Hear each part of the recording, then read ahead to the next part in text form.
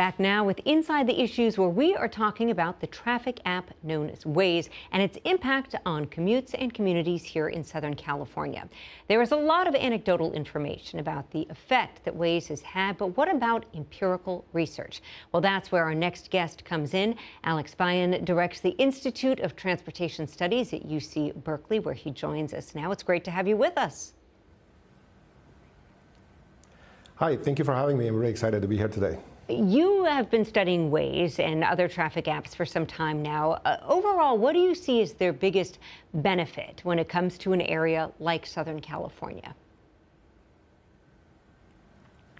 Well, I think the benefit of traffic finding apps like Waze, Google, Apple Traffic, and many others is that they provide ubiquitous traffic information to people. And so at first sight, when you think about the benefits of these apps, with respect to what we had 10 years ago, everybody nowadays has that information, and that is a great benefit. I think the one thing that people have not looked at is the consequences of what happens if you give everybody the same information.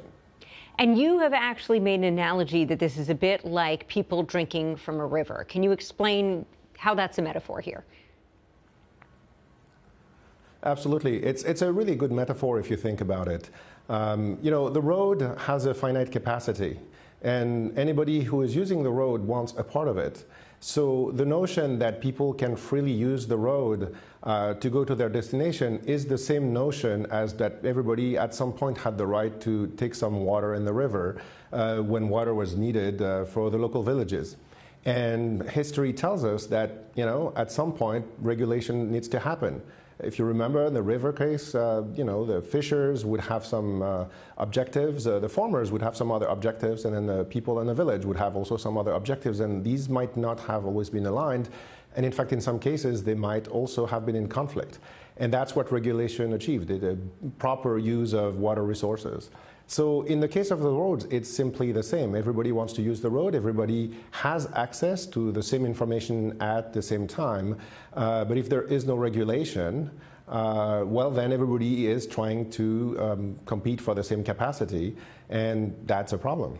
And as you've noted, this can especially be a problem when there is a crash on the freeway. And you actually generated a video simulation to kind of compare and contrast that situation when you have a lot of folks using something like Waze and when they don't. And we can see that right here. Explain to us what we are seeing on the screen and what the difference is between when people have an app that they're using and when they don't have access to that sort of information. Yes, and you know, I think inherently all these apps are trying to do the right thing. The problem is that when there is an accident on the freeway, in general there is a concept of operation of the local agencies in charge, and what these concept of operations do is simply they provide an alternate way to route traffic. This might include deviations, this might include reprogramming the traffic lights on the nearby streets, this might include a lot of different things.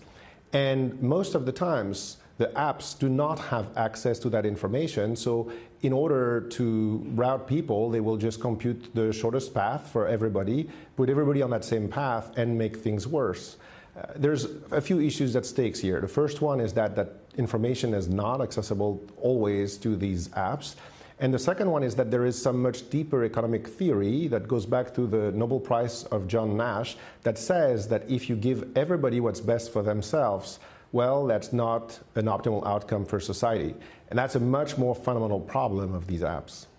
So just to kind of read between the lines here, are you saying that in a situation like that, let's say you're on the 405 freeway here in Southern California, and there's an accident, that the best case scenario when you look at the grand scheme of society as a whole would be just to sit there and wait in traffic and not maybe have fewer people on the road because they'd be getting off earlier? The actual optimal solution is a combination of many things. In order to achieve an optimal solution, where optimal could mean, you know, the minimal amount of everybody's cumulated travel time on the freeway and the road, if you wanted to achieve that optimum, what you would want to do is you would want to split the flows in a way that the entire network can share that same burden. And what economic theory shows is that if instead you give everybody the same information, which is a form of shortest path or fastest path, that's not as well off. So the solution is not necessarily everybody should wait on the freeway, not at all. The solution is that some people should be given the information to leave the freeway, some to stay on the freeway, so that cumulatively everything is smoother. And that is just something that is not done today. And how would you, we just have a few moments left here, but how would you determine who gets what information? Because I know if it came down to that, I'm going to be the one who's not waiting in traffic any longer, but I'm sure everyone else would too. That's right. And so there is a double layer in your question. The first one is, say, for example, stay on the freeway now in that new paradigm is equal in time to leaving the freeway and take the arterial streets. Technically, maybe people wouldn't care that much. Well, I stay on the freeway, I leave the freeway, but either way, my travel time is 17 minutes, no big deal.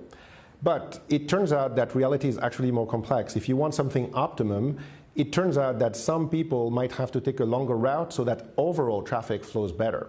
And that cannot happen without what's called road user charge. If you look at the case of Singapore, for example, some freeways have tolls, and the tolls change over time. And the role of these tolls is exactly to make sure that the system converges to something which is a lot more optimal than currently done. And so for that, essentially what you're doing is you're trading the value of time against real dollars. And that's the only way you can really get people on faster or shorter routes, because now there is a real trade-off. You know, if everything is free and if everybody has the same information, nobody's going to want to take the longer route. So you need to make it a value proposition for people. And that is the genesis of road user charge, which you've seen in the media, and particularly in LA, is becoming more and more something that people want to talk about. And something we will be certainly talking about on this show in the future. Alex Bayen of UC Berkeley, thank you so much.